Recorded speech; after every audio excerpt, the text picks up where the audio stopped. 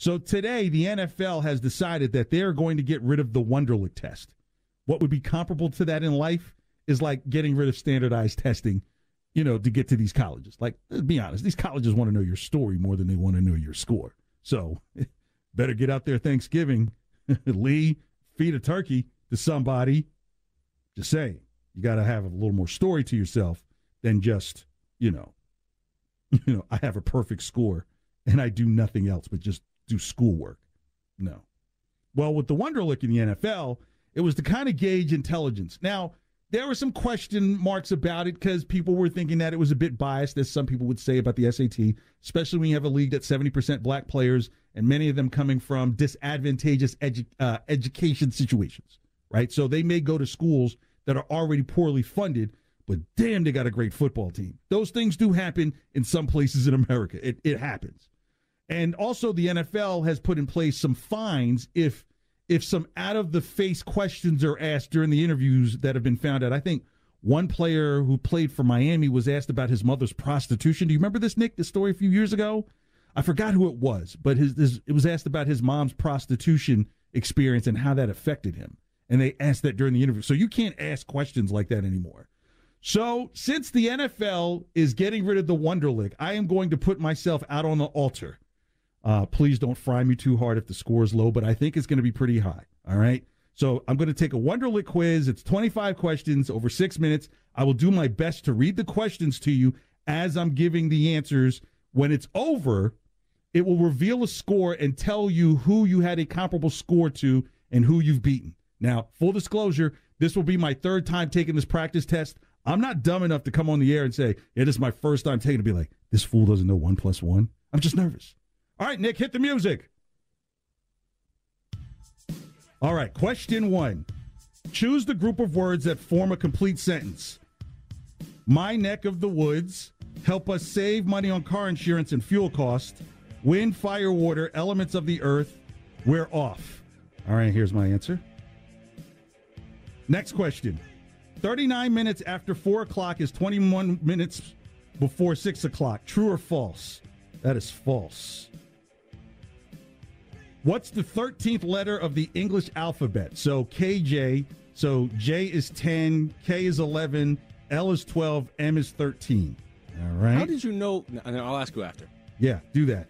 This year, 16 out of 800 employees who work for Corporation Z received awards for their performance, which is blank percentage of the employees. So for every 100 employee, that's 8, so 2, so that's 2% of all the employees. All right. Charlie has 4 pair of shoes, 12 shirts, 5 pair of pants, and 3 watches. Oh, my God. I'm pretty decent at math. How many days could he go without wearing the same combination of these 4 items? 4 pair of shoes, 12 shirts, 5 pair of pants, and 3 watches. Skip. How many days can he go? I have to submit something without going where? So 4, 12, 5, and 3. So there's 2 evens, 2 odds, and all the numbers are odd. So I'm going to say he can go 720 days. I'm just going to put that out there. I don't know. A gallon of gas costs $3.80. How many gallons of gas can be purchased with $19? All right, so that's 5 gallons because 6 would be, you wouldn't have enough for 6. All right. Question 7 out of 25. Assume the first 2 statements are true. All soccer players wear cleats. John is a soccer player. Does John wear cleats? Let me assume the first 2 statements are true. All soccer players wear cleats. John is a soccer player. Does John wear cleats? I'm going to say yes. I feel duped. Which object is least like the others? Wheelbarrow, boat, wagon, motorcycle. That's tricky, but boat. Let's see here. All right. Woo! Unscramble the letters to form an English word. There's a D-R-O-H-H-C-R-P-I-S-A.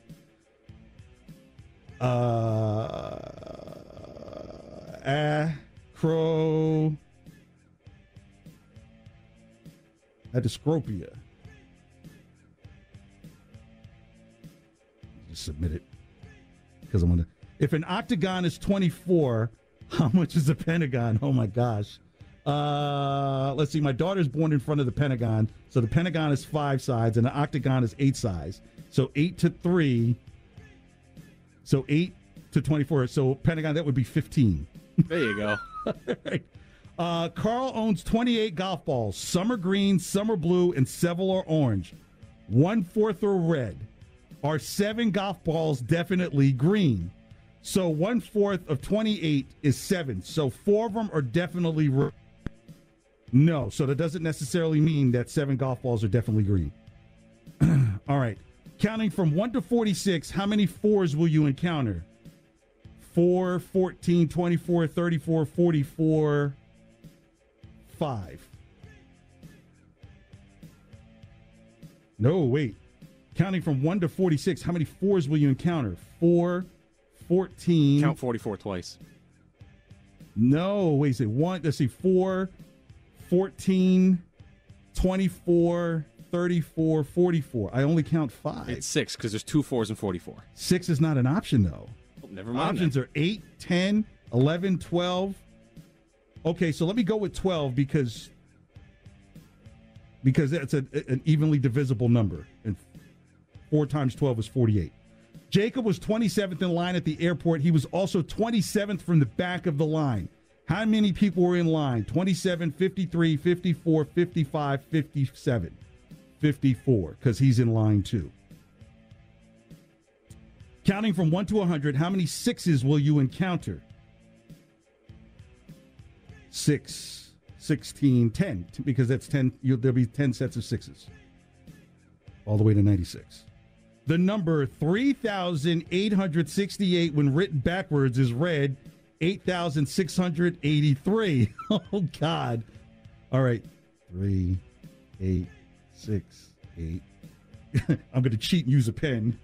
3, 1 8, minute. 6, 8. 1 minute is 8, 6, 8, 3. Yes. All right.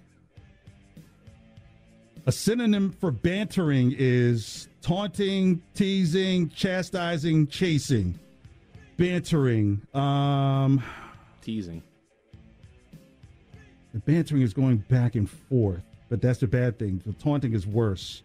I'm going to go teasing. Ben's weekly parking fee for the first week of June was $26. For the second week, it was 8 more than the first week. And for the third week, 16 less than the second week. What is his average parking fee for these 3 weeks? Enter a numeric value only. So let's see. First week, 26. Second week, it was 8 more than the first week. So that's 34. And for the third week, it was 16 less than the second week, which is 18. So enter a numerical value for his average parking fee for these 3 weeks. $11. Submit. Wow, I'm finished. You will never guess what my score. They said, okay, first I can say your last answer was not submitted because time ran out, which I heard the music go. I still submitted an answer. Guess what I got on the Wonderlic test? I know you got the one with the 40s wrong because I figured it out after you said it. So I'm going to say it doesn't 19. matter at this point. Wrong. I scored a 26 on the Wonderlic test. And I'm as smart as Carson Palmer, who scored a 26. Is that not crazy? I told you on this show that I'm not one of those NFL pregame specials. I got real stories in my family. The one with the 40s was 10, by the way. The one because where you need it was, to count 40, 41, 42, 43, and 44. That's what it was. That's why I wasn't seeing. That's right, because I wasn't thinking of the first number. So that would be the 4s, the additional 4s that I was missing. So that means you got the one with the 60s wrong, too. So you could have gotten a 28. But I scored as high as Carson Palmer, who's considered one of the most intelligent quarterbacks to ever take the Wonderlic. Yeah, well, if you got a 28, you would have been smarter than Carson Palmer. But is that what I'm going for here in the show? Absolutely not. I mean, the idea here with this show when I'm on here on WEEI is to kind of like paint a picture while doing the show. You know what I mean? Like, you can get a picture of me literally struggling through that test and thinking like, I literally have an entire region of the United States listening to me take a Wonderlic test. And if I score like a 4, how embarrassing. Or think of the content if you scored a 4. You know who'd be really good to take this test on the station right now? No, not him. Greg Hill. Who'd you think I was going to say? Who'd you think I was going to say, Nick? I think Greg would be a great person to take the test. You think so? Is that who you were thinking when I was saying, you know who I think should take the test? Because I heard everybody in New England said, I'd love to hear Phil I think Wiggy should take it. And why is that? You know what? The whole morning show should take it. We should just have the whole morning show do it. They're getting a morning show at night, huh? Like at 10 o'clock at night, they're getting a morning show. Because it's new. I mean, I wouldn't do this every week to show, hey, I'm getting better at the Wonderlic Test, is because this is something that the NFL is getting rid of. And yet this is something that has been used to deny or affirm things that people have believed. So I think like Ryan Leaf was one of those people who scored really high on the Wonderlic Test. But, just when he got out there was like a deer in headlights.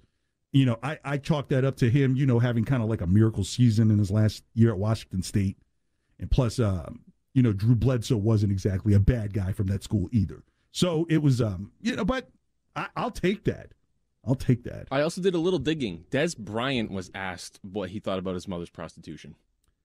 That was Des Bryant. That's exactly who it was when Miami interviewed him during the process of when he was about to get drafted. That's who it was. Eli Apple was also asked if he liked men during the combine, and that got a bunch of backlash too. What team was drafting him? I don't know which team asked him, but the Giants drafted him. There was a great song in the 70s called... the Falcons asked him that. The Falcons asked them that. Wow. Yeah, I mean, questions like that now will get teams fined, and I think it's probably those specific questions that made it to light are why the NFL is like, look, if we get wind that any teams have asked these questions, they will be hit with hefty fines. And so I think one start is to get rid of the Wonderlic. Though I don't know, I might take this home to my wife and say, see, I'm an intelligent guy. I just play a dummy at home. In 2016, Spencer Drago was asked if he would share his internet history with the team.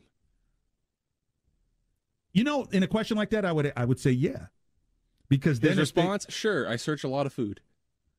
I wouldn't tell him what I search for, but I think when these teams, and this is just from the other side of that, these teams are making multi-million-dollar investments, and a lot of times they know that an investment in a player is also a potentially good or bad investment in a community. Ask Ray Allen about his infamous come-to-Jesus moment for his family.